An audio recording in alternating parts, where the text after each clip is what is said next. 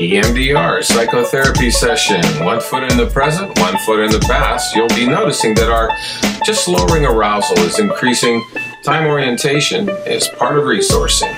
Our distress scale is dropping down right now to about a 6 into resourcing, and it'll drop even more. As we see, we're noticing Kathleen Martin's brush pile to the wood pile analogy, and our hippocampal honeybee is processing our dual attention stimuli, bringing unprocessed material across the amygdala bridge into narrative.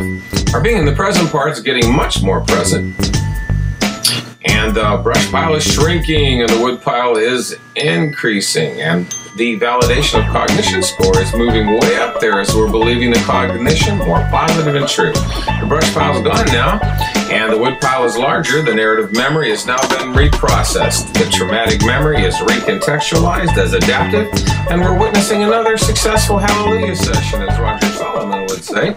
And our hero, the hippocampal honeybee, finds his way into adaptive information and resiliency.